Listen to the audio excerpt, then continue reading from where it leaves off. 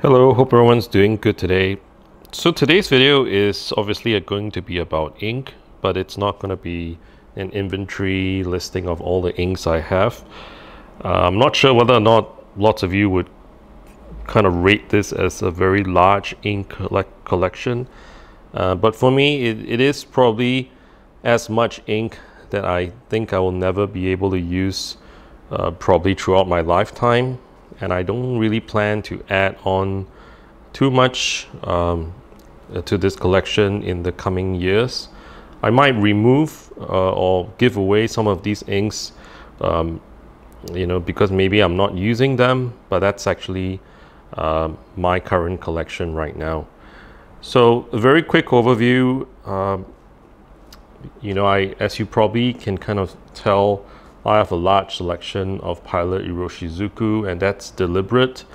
I really like their line of inks, the color, the vibrancy, even the bottle. I mean, the way that they have actually designed their bottles to be, and the packaging to be very handy. First of all, that you can actually just go ahead and open the bottle and refill your pen without even taking the bottle out of the box. That's one. The other thing is obviously how nice the bottle looks and how practical it is. It has a very wide, the bottles have a very wide opening, as you saw just now, and it has that little handy kind of lower area down there that you can actually kind of extract the last drop of ink from each bottle, which will probably take a long time for me. As you can see, I have a lot of them. So large chunk is Pilot. I'm not too keen on their normal line. The normal line of Pilot inks, they typically only have blue, black, black, and also red. But I might explore that in the future. The other grouping or the other company where I actually have quite a lot of ink bottles is actually from Diamine.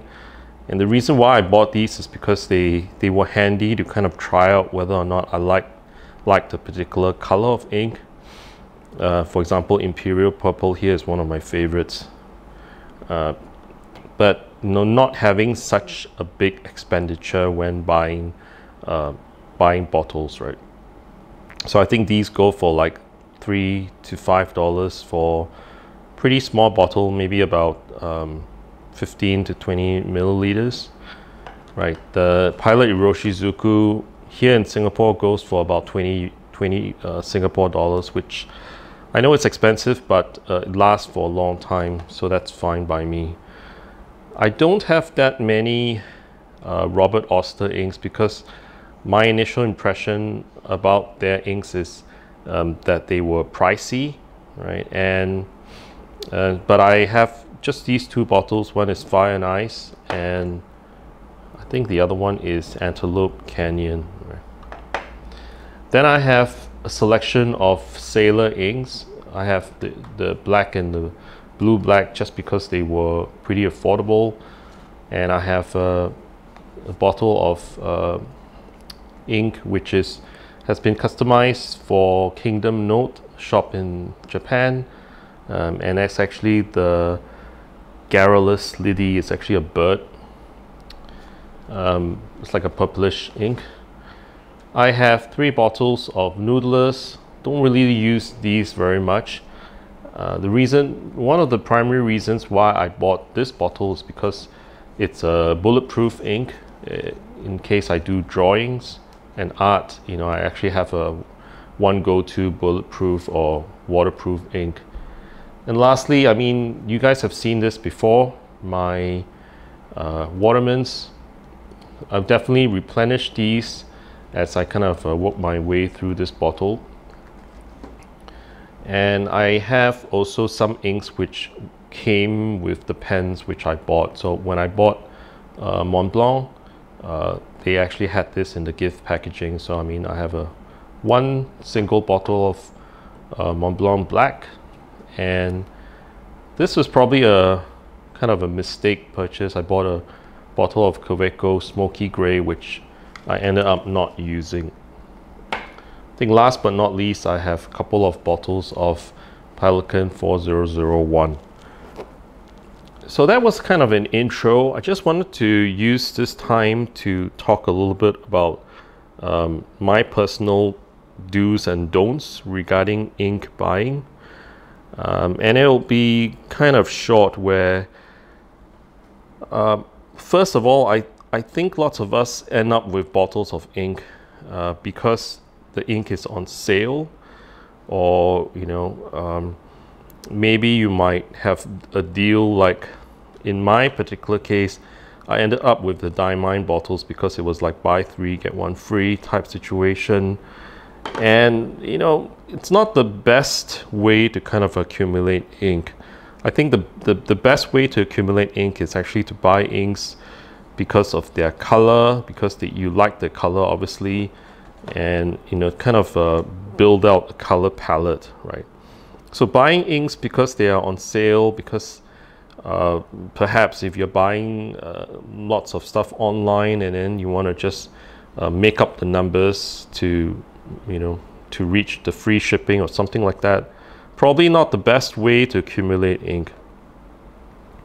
Another thing which I kind of stopped doing, or I think it's probably not the right way to go, is buying ink not because of the color, but because I want to match a particular pen that I have. So if you watched my Pilot 823 video a long time ago, I actually inked that pen up with this. And when I bought Inner Hole, it was originally with the idea of always inking that pen with equivalent brown inks and so on, right? And I think that's probably not a good way to do it. The reason being, the very reason why you have fountain pens is that you can put different inks into that into a fountain pen.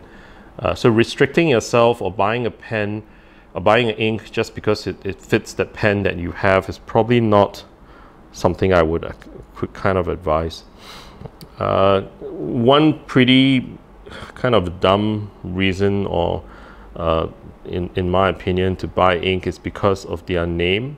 So I bought Fire and Ice because I've actually read about it on blogs and all that, and I thought that the name was cool until I realized that it was pretty much a blue, which I probably had something close to it in Konpeki, right? So I mean, that's one thing. Buying an ink because of the name, probably not the way to go.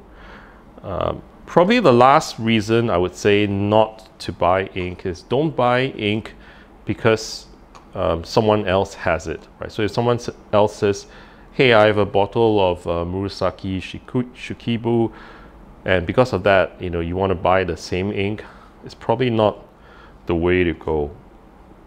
So that kind of ends my don'ts in a way.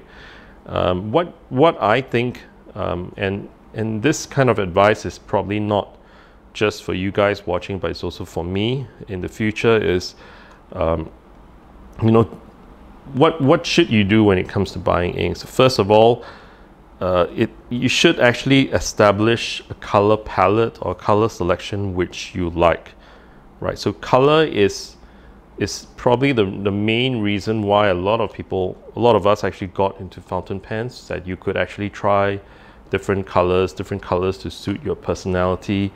A lot of people have a favorite inks, right? Like kind of a, this famous story about Enzo Ferrari is he only used purple ink in his fountain pens. So I mean, that kind of taps into the emotional side of things, and the personality of that, and how of yours, and how it kind of matches to the ink that you prefer. So buy inks definitely because of the palette and because you like them. Another thing that might result, however, I'll kind of temper that advice with a little bit of a disclaimer that I think those of you who watch my videos know that I love Mysterious Blue, and I like blue black in general. I think it might not be the best idea to kind of accumulate lots and lots of bottles of the same blue black, maybe the shade would be a little bit different. That Shinkai is also a blue black. So consider not having too many similarities when it comes to ink colors. And last but not least, when you buy inks, right, if you're not sure whether or not you like the color, and kind of going back to my bottle of smoky gray, consider buying a sample, or going to a shop to kind of try out the ink. Maybe some shops in Singapore, I know, like for example, Think, would allow you to kind of dip your pen into a bottle of sample ink and kind of try it out. Contemplate doing that rather than buying a full bottle of ink like I did here and realizing that the color or the shade was really not for me. So that was a very quick overview of ink, like kind of my personal do's and don'ts and my personal story around accumulating all this, the collection that you're looking at right now. I would love to know for the viewers on my channel what your story is. So please feel free to kind of share your story about ink in the comments below. Let me know your thoughts about today's video, and again, please like, comment and subscribe, and I will see you in the next video. Bye bye.